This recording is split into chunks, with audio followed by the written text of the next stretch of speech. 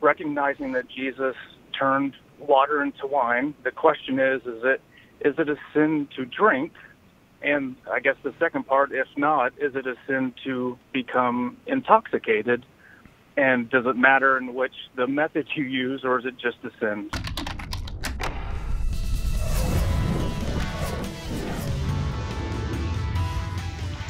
Okay, just the short answer is to become drunk and to lose control of yourself would be considered a sin. I mean, and then there's a degree. Where do you draw the line? I'll have to say I've been drunk once in my life, and I didn't realize it was. I've drank too much in my life, but I've only been drunk once in my life, and that was I heard that you had to try sangria. It's really good. So when I was in Spain, I ordered a sangria.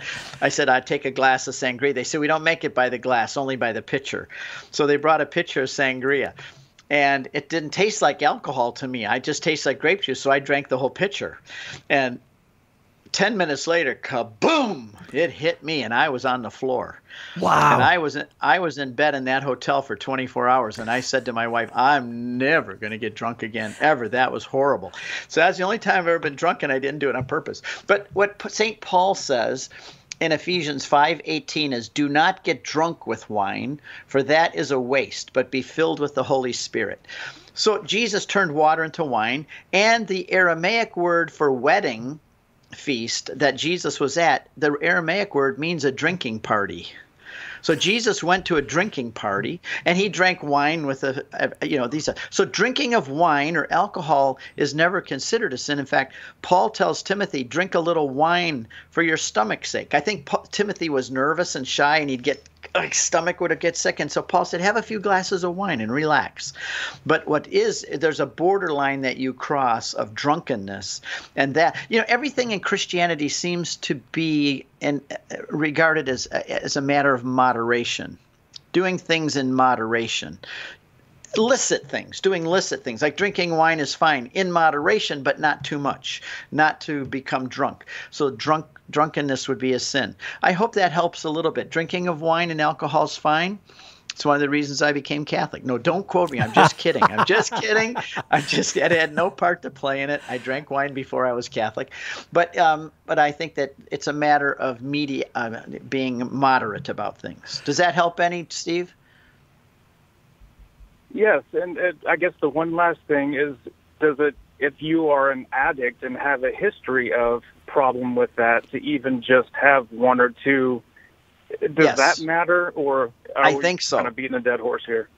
No, I think that you're correct. If you're an alcoholic and doing a drink brings you near to the place where you are going to lose control, that could be viewed as a sin. I would say also the same with sports. There's nothing wrong with sports, but if someone is addicted to sports and that's all they care about, and they know that if they go to a ball game that they're going to forget about God, they're going to go crazy, and that's all they're going to think about for the next week, then I think that even sports could become a near occasion for sin. I think the scriptures has this near occasion for sin, so that there are some things that maybe are a sin for me but not for you, say, for example. Or if you're an alcoholic, going to the bar and getting a drink and say, I'll just have one, is a very dangerous thing, and could be a near occasion for sin or be a sin, especially if you play it out.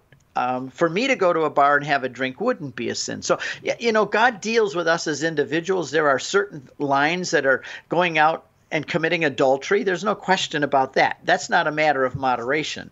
But other things that are licit or good things like alcohol or food, I can be a glutton too. Gluttony can also be a sin. If I eat too much and I stuff myself like a pig, I could say, oh my goodness, I just sinned through the sin of gluttony. And then the near occasion of that. So I think if someone has a propensity to alcoholism and to not being able to control it, I think it would be considered a sin to go and tempt yourself there. But I think each one of those is kind of between you and God.